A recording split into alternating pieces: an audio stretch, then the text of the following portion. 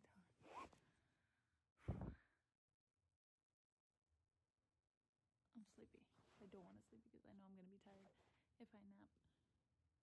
I'm shedding like crazy, so I always have to take hair off of my futon, which is frustrating but necessary. It's like having a pet of my own, but I'm the pet. And then I'm coming back home from visiting two people who recently had surgery and they're in recovery. One is doing great and one is not doing so great. She still has a lot of pain and can't even get up by herself. And the other one seems like she can do everything mostly by herself. I don't think there's anything that she could do without the assistant, or that she couldn't do without the assistance of somebody else. So that's good, but you never know. It's good not to assume anything until they're in the clear, but God has got both of them. So I'm glad I got to connect more with everybody who went to go visit them, and also the people that we were visiting. They're great people who visit the church and who are members of the church, sisters in Christ, and it's beautiful to get to know family as well. Not my own family, biological, but it's good to know the sisters of churches, families, and get to know their background, the context of their lives, and get closer as humans. That's what we're here for. It's getting kind of hot now. I don't know why. I laid down here and I didn't turn on my AC because I was like, it's not that hot, so I should just lay down here. But now I'm starting to get hot, so I'm going to turn on my AC. And I don't want to nap because I feel nasty when I wake up. My breath is funky after I wake up from a nap.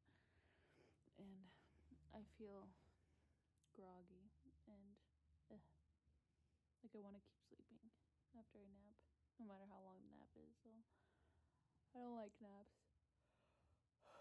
I'm gonna try and stay awake even though I'm so sleepy. And we have a vigil at church, Vigilia. It's gonna last until 10 p.m. and we're starting at 6 p.m. And right now there's a board meeting for the church that I was supposed to be in. But first of all, I wasn't there in time because I just got home from visiting the ladies with my friend. And it's been going on for how long now? An hour and 10 minutes. So it's okay. I can't make all of the meetings in my life, especially when I feel like I need rest, and I do, because I didn't get enough sleep last night. Thankfully, I got a good amount though, because I was able to finally fall asleep immediately, like I always have been able to. Thank God. Although it was like at almost 2 in the morning, but it's a huge improvement from 4 in the morning. And I just have not been able to feel sleepy until the clock hits like 1:30 a.m. So hopefully it keeps cutting back and back and back. I'm going to try and be in bed early as I have been, because if I start going to bed super late, then I feel like I'm going to erase all the progress that I could be having, or I could be starting right now.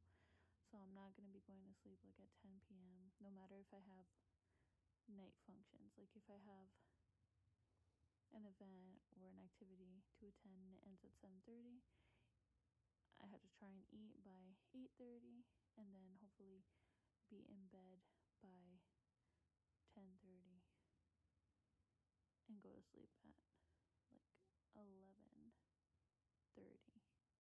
Yeah, because I don't like the premise of eating within 3 hours before going to sleep. I feel like I don't feel the best when I do that. So at least 2 hours before I go to sleep, and ideally more than 3 hours before I go to sleep. So if I eat dinner 8 p.m., then I should be going to sleep at past 11 p.m. so that my food can have time to digest. That's the best way to go. Okay, I'm going to turn on the AC and I'm going to try and chill while I charge my phone and relax my body, my mind, and enter a meditative state to rest and restore my body, my energies, because I need to stay awake from 6 p.m. to 10 p.m. since I'm on the sound team managing sound today. I can't fall asleep. I gotta lock in for real. Okay, I'll talk to y'all later.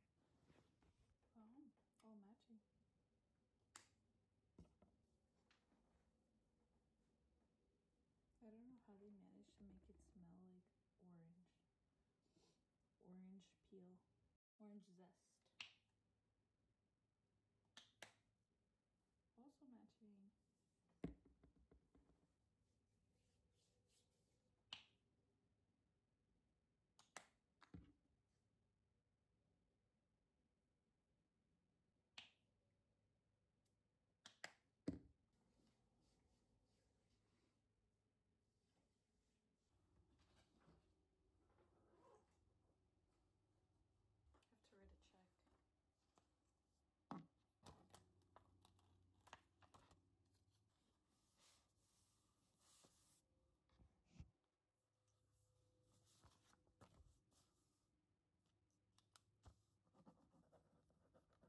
Dinner, follow on calisthenics workout so you can get closer to your goal of creating a strong and athletic body.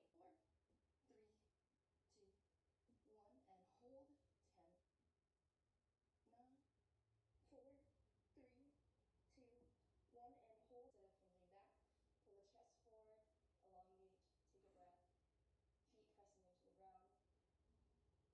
That body position, really think about squeezing your shoulder blades together as if somebody had their finger placed in between your shoulder blades and you're trying to squeeze it.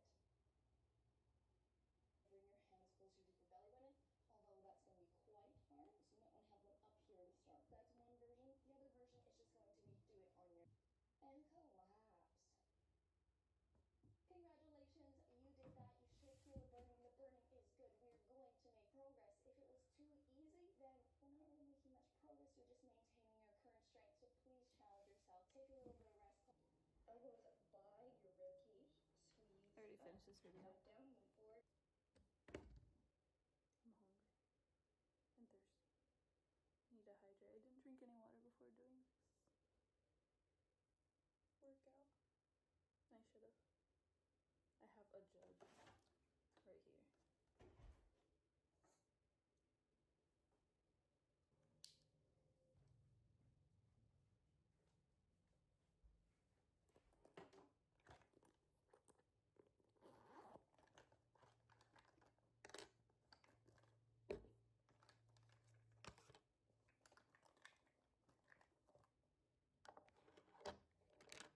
More matching.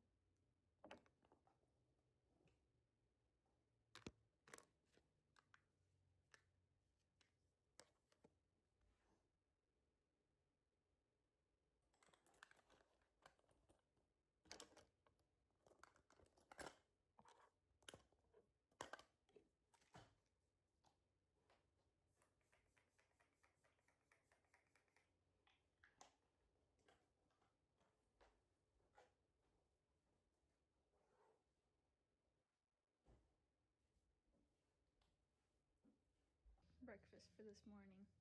We have fresh fruit from yesterday. Yesterday was grocery restock day in this household. We are running some errands right now. I don't want to put my phone close to the dashboard on one of my holders because then my phone is going to definitely overheat. So I'm keeping it here where there's some shade and my phone won't be exposed to the direct sun. I am going to hand in my rent for the month. That was very saliva-y. I don't know how that happened. I even threw a raspberry like that by accident. I was like, for the next month. And then after that, my plan is to go to my bank and hand in some money because I got a return on an event that I'm not going to anymore. And it's a considerable amount of money. I'm talking about more than 200.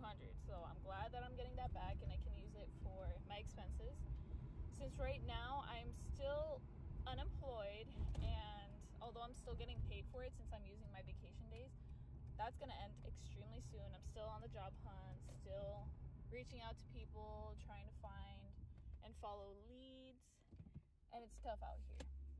I'm saying it's Bidenomics at this point because it's terrible for everyone that I know who's currently trying to find a job, for those who don't have a stable job right now, for those who are already graduated from college. It's wild.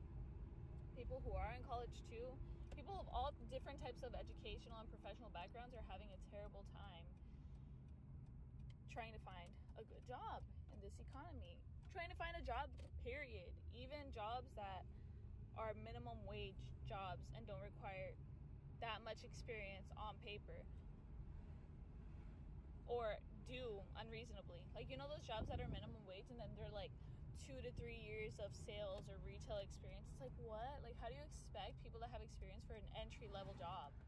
That's wild. Like, are we supposed to be born already having experience in the womb or what? Like, are we cashiering in the womb? Are we making sales in the womb? I think not. So why is that happening? So whatever.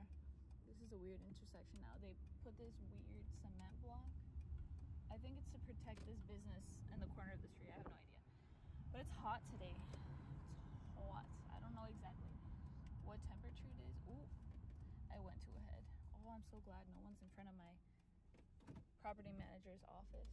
So I can just park here conveniently. And I'm not used to that. So that's why I passed the location of my property manager's office. Let me go hand this in and then we'll be off to the bank.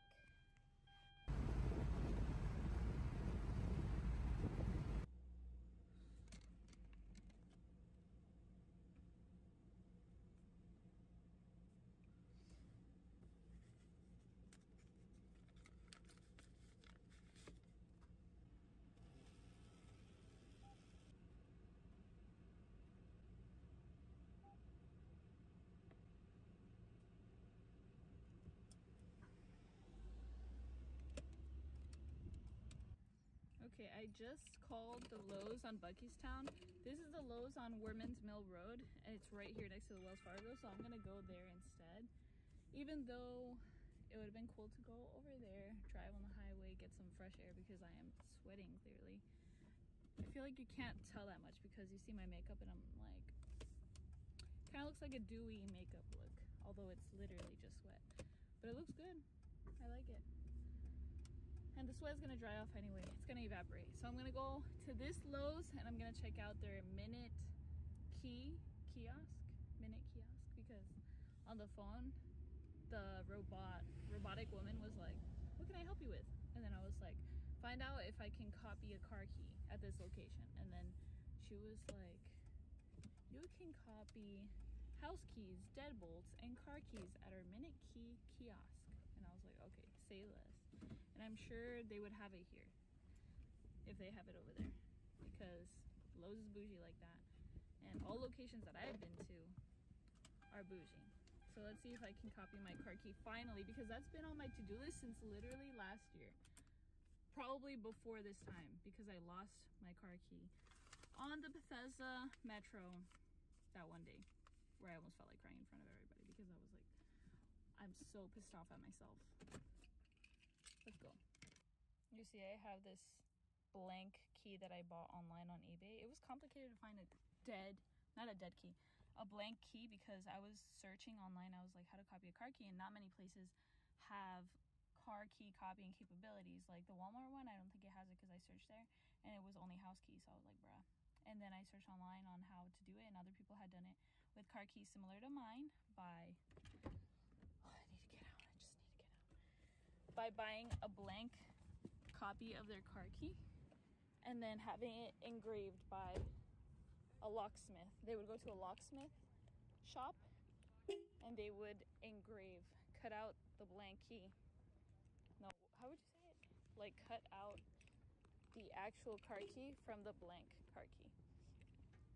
So I'm taking this just in case, but I'm assuming that if you go to a kiosk, all you have to do is present the key that you have at the moment, and then it'll cut out a new one for you from blanks that they have in there. So we'll see what we have to do.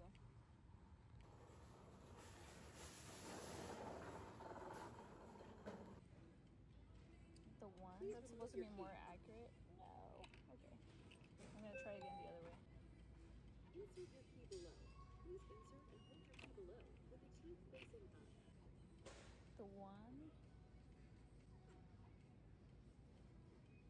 the key copier and hardware is supposed to be more accurate, but it didn't have my car key available, and neither does this one. This is the minute kiosk. That's unfortunate because I came in and I was asking about the service, and then they were like, the one in hardware is more accurate, but it says that this car key is not available at this location, which is sad.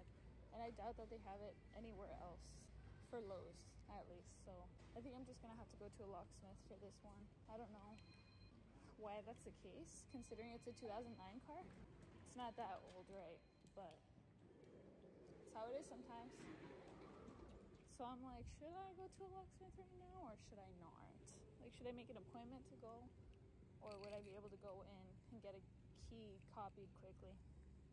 I'm gonna figure that out right now. I found a spot. It's called Jean's Lock Service and it's close by, so I'm on my way there. I should be there in about 5 minutes. Hopefully they can make my key, because I was looking at their services. They didn't answer the phone, unfortunately.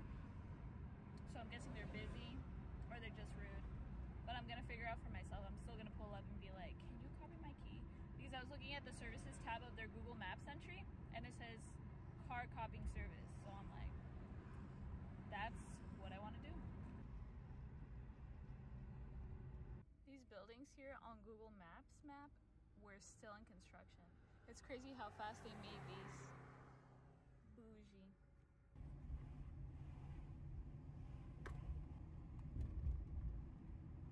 Bruh, I'm so annoyed. It says on Google Maps that they're open 24/7, but clearly here it says Monday through Friday, 9 to 4.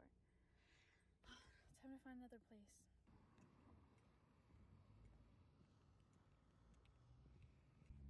I feel like I should be at the beach because it's this hot, and it would be delicious to be in the ocean with temperatures like this.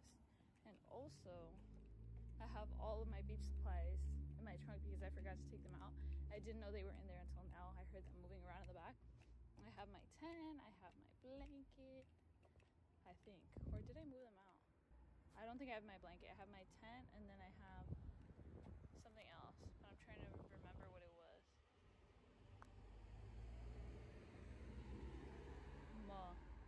And my chair.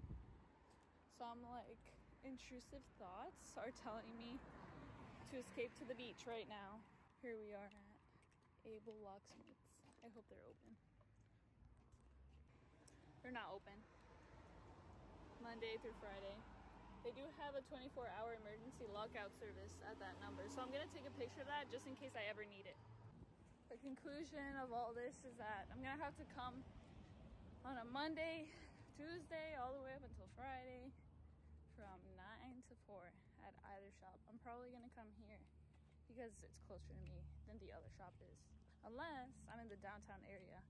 In that case, I could probably walk or just drive to the other location that I went to first. I do not like being right behind this. Imagine if all this fell on me. No. I made it home. I put all of the beach supplies in the basement. And I was supposed to go through the back to go into the basement and then go through the front of my house. But when I was going through the back and I was going downstairs, there were so many flies and I have no idea why. I didn't see anything dead. And they're like a dead animal. So I was like, nothing's rotting here. There's nothing that flies would like to feast on, although there's a lot of loose hair down there and then also a lot of leaves. So I'm thinking that is probably it, decomposing leaves because of the heat. So I'm gonna get rid of them during the winter because in the winter everything is gonna die. And there were so many spider webs, like webs and webs of spider webs. It was like a metropolis of spiders. So I'm like, I'm not gonna get rid of that right now, especially since it looked like there were a bunch of spider eggs everywhere. They were like sacks of spider eggs in the spider webs, and I'm talking about like 5 sacks per each web. So there was one on the top of a corner in front of the door in the basement, and then there's one below that, not directly but a little bit below that, and each one had like 5-ish or more spider sacks. So I'm like, no, not trying to burst those egg sacks right now. They can hatch whenever they want to, but outside and not get inside that much. I'm really hoping that doesn't happen. And I don't think it will as long as we don't open the door. Seems like there's a good seal between the outside and the inside because of that door leading to the basement. So I'm just going to leave it there. I didn't mess with anything. I didn't open the door. I'm like, no, I'm not going to deal with this. I did get rid of some spider webs near the yard, the backyard entrance, because who wants to be touching that if you need to enter through that way to the backyard? So I got rid of quite a few near the, it was electricity or water meter, probably electricity. That's what I'm thinking. And then the door itself, it was nasty. The hose area, I got rid of all of it with a stick. And then I threw it and Blue started following it. I was like, bruh, I shouldn't have thrown it because dogs are going to think, obviously, we're playing fetch. But thankfully, I don't think he touched it or ate it. There was nothing harmful on there anyway. It was just spider webs. I didn't see any spider egg sacs on those spider webs. So looking forward to cleaning that in the winter when everything dies, and hopefully there won't be anything nasty in the way. Right now it's super hot and there are a bunch of flies down there. Literally when I went downstairs, so many flies came out from that area. It was disgusting. And they were flying all around. I was like, no, this is not it. So in the winter they won't be there, and it'll be an easier job to complete, to clean up that area. I'm gonna have to take out all of the leaves, all of Luz's hair, and that's okay because I can just scatter it around and let it decompose in the backyard. Or if I don't want to put it in the backyard, I can just put it in a yard waste bag and then throw it in the garbage whenever the garbage passes by. I'll leave it out on the curb. Right now I'm going to journal because I haven't journaled yet about yesterday's happenings. A lot happened yesterday. I've been thinking a lot, reflecting a lot, and it would be good to journal. I was like, I could do it in my iPad, just sit outside, but number one, my iPad would probably overheat, and number two, I'd rather not journal while looking at a screen. I've done it before and it gets tiring on the eyes, especially since I write a lot. So I just hit my mouth. So I'm gonna journal in here and use all the notebooks that I have as journals because I have a lot and I don't want to keep them around. And when I journal, I mainly do it just so I can get it on paper. I don't keep a lot of my journals, although maybe I should. I should try and limit my journaling to 1 page a day so I don't go through that many. But that'll be in the future once I get a fancy official journal, because right now I have these notebooks that I've gotten at conferences, at different events during college. For example, this one. So I just want to use them up. The last time I journaled in here was before this, summer 2022. It was during my study abroad, actually. So I have notes in here from, let's see, from India, probably from later on too. Wow, these are good entries. Okay, perhaps I should keep my journals to reminisce upon in the future. Nice. I'll do that. And I have up until the orientation we had in South Africa. And then I stopped. I probably wrote down more information online because I had an online study abroad journal entry website for a scholarship that I had from Fund for Education Abroad, and that was great. I like to write out my reflections and what I thought during the experience. It was great. Loved it. You can find that on my Instagram bio link because there I have a bunch of links attached. It's like a link tree type beat. So when you click that link, you can probably find Study Abroad FEA. It's a button called something around those lines. And when you click it, you'll see all of my journal entries. I wrote 1 journal entry per week, I believe. And the experience lasted for about 4 months. So there's a lot of content there. I'm going to journal about yesterday's happenings while watching YouTube. I'm watching Maya Beatrice right now. And my boyfriend's going to get out of work soon. So we're going to go to a coffee shop that we recently went to. We visited 2 days ago and it was wonderful. I loved it. Good price for the goods. I'm not going to get the vegan cookie again because although it was good, it wasn't outstanding. And it kind of tasted a little bit like baking soda. A little bit. I know sometimes vegan goods have that flavor. It's an underlying flavor unless you really mess up the recipe, but I don't like it that much. If you do it super well, you won't taste it at all, or you'll taste a tiny air of it sometimes. But I tasted enough in this cookie, and I'm not that much of a sweets person anymore. I was when I was super young, but not anymore. So I'm not gonna get a cookie, but I might get a burger. They have a vegan burger there, and I don't think they have any other vegan goods, but I'm planning to eat lunch at that cafe. Hopefully it's good. I'm gonna try and look at some reviews right now before I start journaling to see what I'm getting into. If it's bad reviews across the board for that, then I'm not gonna get it, but if they're good, I'll give it a try.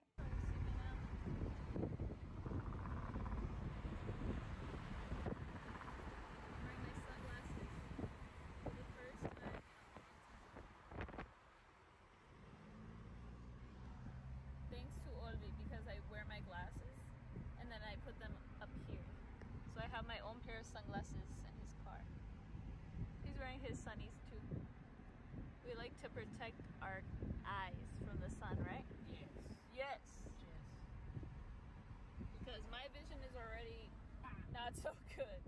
So I can't afford to make it any worse than it gets almost every year. Although the optometrist did say that it should stop decreasing so much over the years because I'm already reaching that age, like around 24, I think she said, is when it should stop decreasing and it should stay roughly the same from year to year. Because ever since I was like 12, I think, around that age, 12, 13, my eyesight has gotten worse incrementally, yeah, by the year. Because that's what's supposed to happen apparently for people who have, what is it, astigmatism? But what happens when you can't see far? What happens when you're older? Mm-hmm.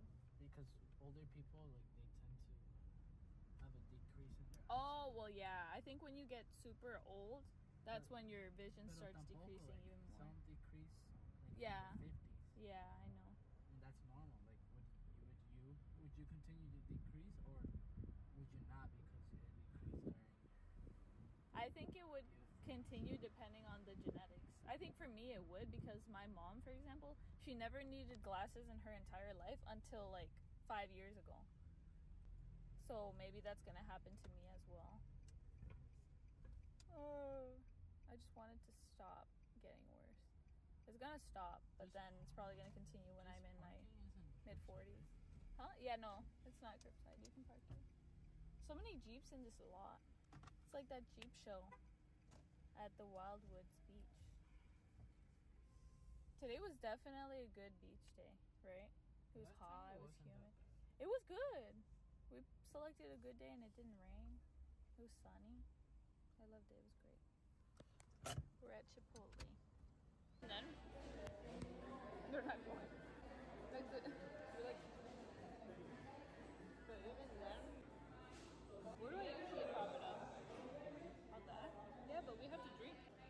We got lemonade because they don't have our typical berry drink. What's the one that we like the most? Berry something. I think it's the berry. Isn't it the berry agua fresca? Yeah, berry agua fresca. But they didn't have it this time.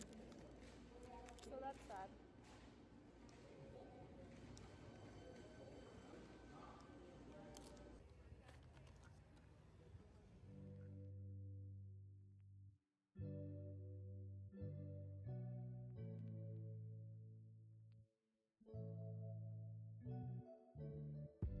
Your blood makes atonement for